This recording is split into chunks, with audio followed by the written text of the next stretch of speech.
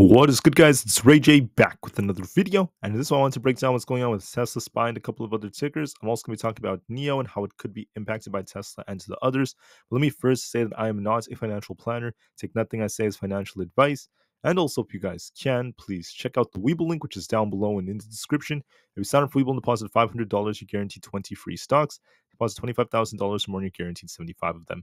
Looking at NIO, we have a nice double bottom like structure, a bullish divergence, and NIO is trying to push over here towards our 200 EMA at this 4.15 area. I think it's going to likely reach this, if not break through this, to get to 4.25.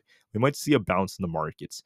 Why? Because the market is trying to push. I'm seeing some life on SPY in the QQQ, and simultaneously Tesla is gaining a lot of momentum.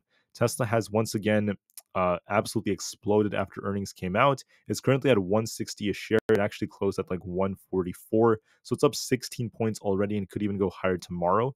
So looking at it, it's bullish. It's breaking out. It's above its 200 EMA.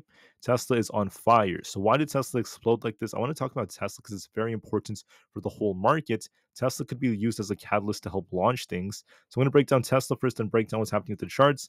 Let's first talk about this. So I just wanted to mention to everyone that Tesla missed on EPS and revenue, okay? They had about 45 cents per share being their EPS. Revenue is about 21 billion. You guys can see it right over here.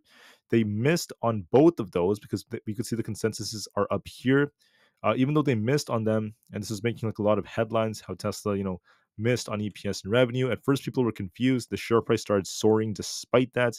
And the reason why the share price ended up soaring is because of what they ended up announcing.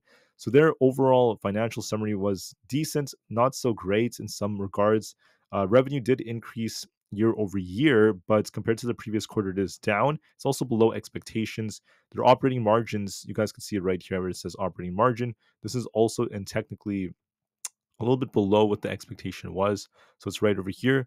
The operating margins are actually down a little bit. They're only at 5.5%. That's a little bit lower than what we saw from the past year. And despite that, despite some weakness in those different sectors, everything that Tesla talked about during their earnings call was bullish. Just to name a couple of things, because I don't want to talk about everything. It's really, really a lot of stuff. I have a lot of notes on this, but I just want to say that the first good thing is they had a lot of updates to the Model 3. Energy storage has increased, and their AI training capacity has more than doubled. On top of that, they have new improvements to the FSD technology. They're pushing out Hardware 3 to 1.8 million vehicles, and they're going to be making some big robotaxi announcements in August for August 8th. They're incorporating more GPUs. We're seeing the 4680 status continuing to increase for production. They have an Optimus AI robot that is once again increasing its capabilities, and they may be able to sell it in the future. Musk said that by next year, they may be able to sell it by the end of next year. That is what a lot of investors wanted to hear. They're saying FSD is continuing to grow. They implied that there could be a share buyback coming in the future as they're seeing more positive free cash flow. And they continue to pump the importance of the Cybertruck, achieving more than 1,000 production 1,000 cars produced in just a 1 week, which is pretty good for them. Production's increasing as well for other sectors. The growth rate, and Musk said that they may actually sell more cars in 2024 than 2023. Musk is still saying that, and he's saying a lot of things that are very positive for the long term. So it was all about AI, FSD, Cybertruck doing well, Optimus doing well, and they talked a lot about FSD becoming a very, very important in Tesla achieving autonomous technology. There was a lot of talk and developments about that, and that was so bullish for the long term that the share price ended up just exploding. So it may continue to pump now with all this hype about the robotaxi and such. And they implied a possible buyback could be coming. So that's very, very bullish for the long term. That is what trumped all these other shorts and such, and that's why Tesla's up quite a bit. And this could act as a catalyst for the whole market. For tomorrow, as a reminder, tomorrow is going to be Wednesday, April 24th. There's not really any data coming out in the morning that's significant except for some bill auctions at 11:30 a.m. Eastern Standard Time. We have the 17-week bill auction, another auction after that. Then we have the 5-year notes auction, so just a bunch of bill auctions later on for tomorrow. Besides that, for earnings for tomorrow, we have Boeing and AT&T, not to mention Meta and IBM and Ford all announcing their earnings tomorrow. So I'll be watching those very carefully. The market is becoming less fearful than before, getting closer to neutral as we're seeing buyers returning. Market momentum is back to neutral, and the puts and call positioning is starting to dip a bit as this reached extreme fear. A lot of these puts are being once again changed. So we can also see that looking at the Chinese insurance registrations, we're seeing a nice little increase, at least for NIO at 2,990. Teslas weren't the best at 5,100, but still not bad whatsoever. Good improvements for NIO's end, and this is putting them on track to meeting some expectations for deliveries. NIO also saw about 42 million in volume, not to mention the fact that Maguire gave them a neutral rating. So I think this is a good sign. Tesla is strong. It's holding its EMAs nicely. It's holding above 160. And we saw this absolutely explode after all these bullish AI developments that have been announced. They did this intentionally to try to help the share price, in my opinion. And I think that market makers could use this as an excuse to pump the markets more.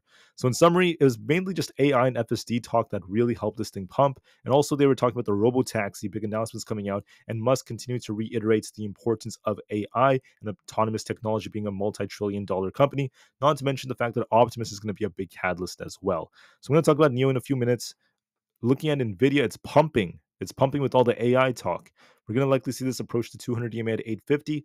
Nvidia may pump a bit more. This could help the markets. For SPY is going to be approaching 506.77 as resistance. If that breaks, we're going to be on our way up to about 509. I could be looking for 509.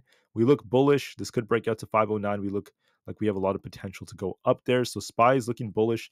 Could continue to break thanks to Tesla. Watch and see. If we lose 503.5, we could start sinking back down to 502, then 500. But that's going to be our key support. As of right now, we're holding up nicely and we could push higher thanks to Tesla. The QQQ, it's also pushing. It's up another couple of points in the after hours. As you guys could see, it's still holding up nicely. We're currently at 427. If we keep pushing, look at 428 as resistance. And once we break that, we'll get very close to 430. This has potential to go up towards 430, in my opinion. If we lose 425, we could turn back to bearish and retest the 422s. But this chart's looking bullish, and I see potential for 430. For Aapl is also building some support right over here. We got a nice accumulation structure right here. We could push a little bit higher. If we break past 167, we could be pushing all the way up towards 168. And I think that this definitely has quite a bit of potential. So we'll have to watch and see if this could actually break out. If we break past 167.5, we could actually push a little bit higher approaching earnings. This is looking like it's decent overall. It's not like ripping really hard, but it does have potential. So this is once again more positive for the markets. So with the market potentially bouncing, with Tesla launching up with all the AI talk, we could easily see this approach 4.15. If that breaks, our next target is to be all the way up towards 4.25. I definitely see potential in this. This could really help this could really help the share price soar. So I think that Tesla is a big catalyst, and this is going to help things a lot for NIO. So that's my prediction for tomorrow, guys. Thank you all so much for listening. I want to make this video quick. I know I'm very late. I was waiting for the Tesla earnings call to end. That took forever. But with that being over, thank you for listening. Have a great day, guys, and peace out.